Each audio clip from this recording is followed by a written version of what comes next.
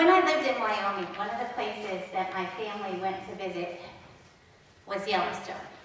And I know many of you have been to Yellowstone. There is one geyser in Yellowstone, Old Faithful, that they can predict when it is going to go off.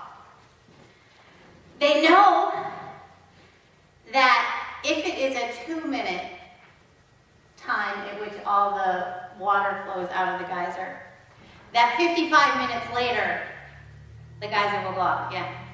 If it is 4 minutes, then it's going to be 90 minutes. And so if you want to see Old Faithful, you can go to the website and check in when the next time it's going to go off. That it's constant. That people, since they discovered Yellowstone, have known that that geyser will go off at a regular pattern. When we left Moses and the people, Moses had just asked God to show him God's glory. Show me your glory. And chapter 34 contains the story of being shown glory and what happens then when Moses and God talk about rewriting the 10 Commandments because those tablets busted.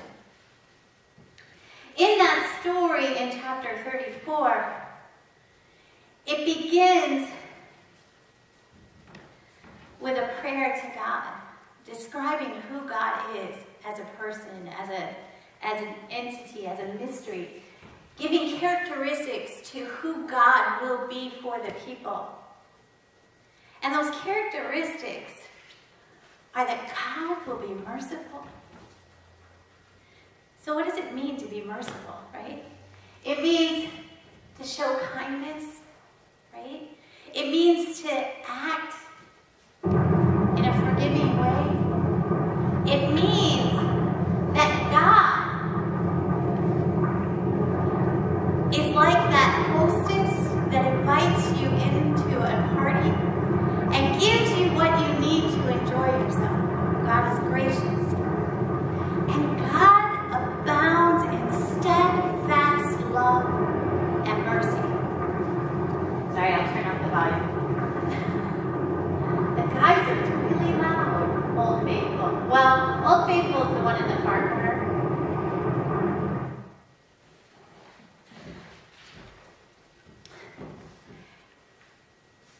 And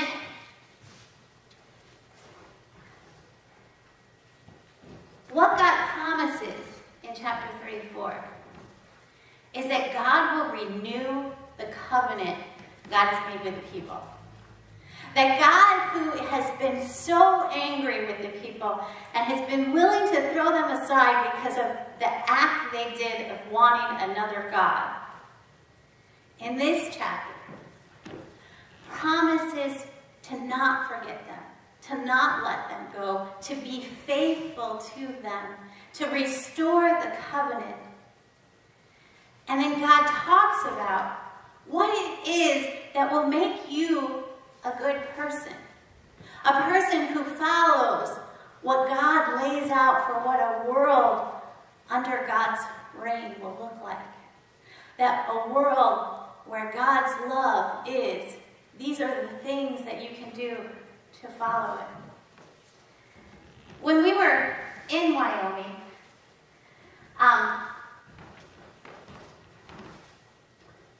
sorry, now I want us to go back to the first picture. When we were in Wyoming, and you're walking through there, you see that path that reads on? At the start of every path, it says, "Do not stray." Okay? And then it has this big paragraph. So I'll summarize it for you. Or you'll die. Do not stray from the path or you'll die. Because, and they lay out in detail, that this is an active volcano. And that it may look like it's solid earth, even with bushes growing on it. But it is not solid. And if you step off the path into that, you will fall into the earth and into the water that is 250 degrees in temperature and will be scalded to death.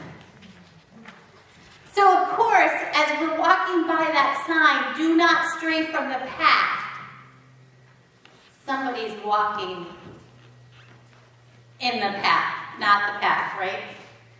As the rangers are coming up to save them from dying. I like to think about the commandments, the rules that God gives us, as that same sort of path, right? That if you take the path that I lay out for you, if you follow these commandments, these ordinances, these rules, these guidelines, whatever word you want to use to talk about them, if you follow them, you're not going to stray from the path and fall into the active volcano and be scalded to death. Or as Reed liked to tell me back then, because this is when they decided that Yellowstone was going to blow someday, and when it blew, he told me very seriously as we were walking down the path, you know that we will be dead because we are in the danger zone. I said, well, that's good to know. We won't starve to death because of the mountains of clouds. We will just be over with right away. But I wonder if there's some truth to that. Like if we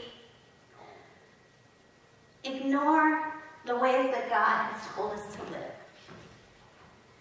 do we become a people that are unkind and uncharitable and unwelcoming?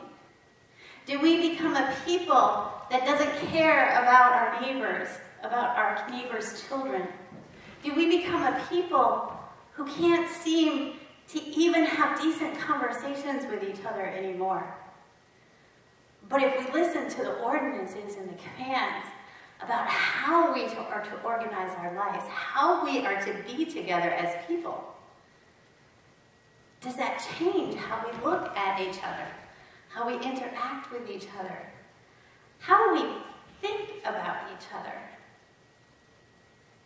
Because that's part of what the rule book is about, right? All those chapters between now and we're going to get to the end of the story and we're going to skip books. Because all those chapters in Leviticus and Numbers and Deuteronomy and parts of Exodus lay out these boundaries. They say this is what makes you the people of God. Here are some of the rules, the ways to interact with others that make you a people that God looks on and loves. Now, some of the rules are crazy. Like if your wife cheats on you, you can stone her to death. Some of the rules don't make sense to us, like how many of you are mixing fabrics right now, right? Like you have cotton and wool and polyester. Some of the rules don't make sense to us. But if you look at the whole picture of the rules, if you look at the whole context, the idea is to say, these are the things that we know are good. We know help. Because when we look at the context of food eating, we know that there are foods that are better for us and worse for us. We know that there are foods that are healthy and unhealthy. So when the Bible was written, the list of those foods may be very different than the list we would create, right? But the idea behind it, that this category, eating, is something that we need to take care of, that we need to think about, that we need to organize, that can change how we are, can help with our health and wellness, that can help with the environment. Thinking about how we eat can change the boundaries of what people see when they experience us as Christians. But we as Christians have said no to that rule. But that's another story. The point being that all these boundaries and rules created a people that lived in a way that set them apart as people who followed God. And what we're invited to do is enter that same story, to see the ways that we can embody a people and show others a people that follow God. That we can be a people that create a community that God wants to be faithful with. That God is willing to act for and with.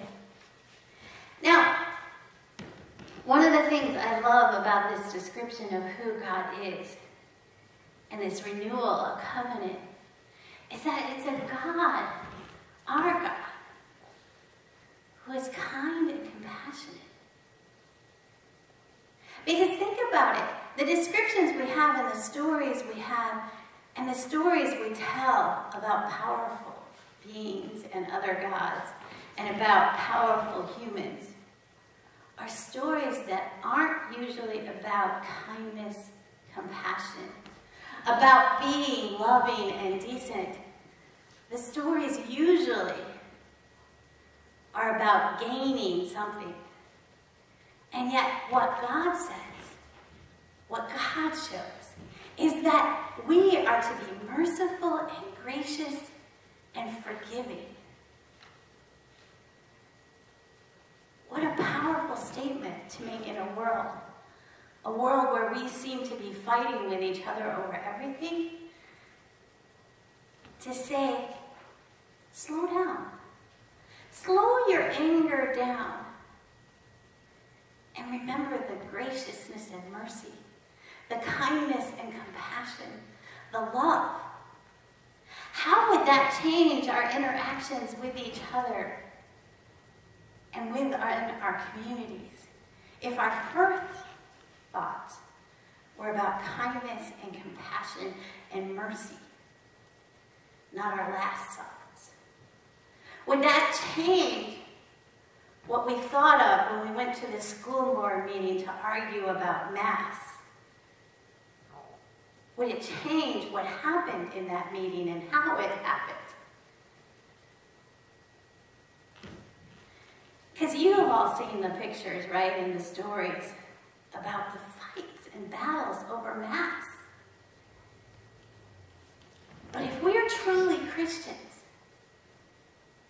then our goal is to follow those boundaries and rules that lay out how to be kind and compassionate and loving, that share with us that this is not easy, that being slow to anger is very hard.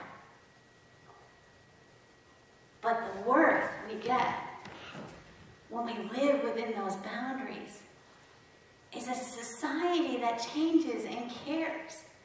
That cares about the child whose family at home has immune-compromised people. That cares about the child at home who has to worry about all the generations in their house. When we think with compassion and kindness and love first, we create a world that embodies that. And maybe that's what we're missing right now. We, like that man that the Rangers had to go rescue, have created a world where everybody is stepping off the path and into the volcanic ash that you can fall through and be scalded to death in. And we need to take a step back, recenter ourselves, and stay on the path. Walk in the way of God, a God of graciousness, mercy, compassion, steadfast love, and faithfulness. Amen.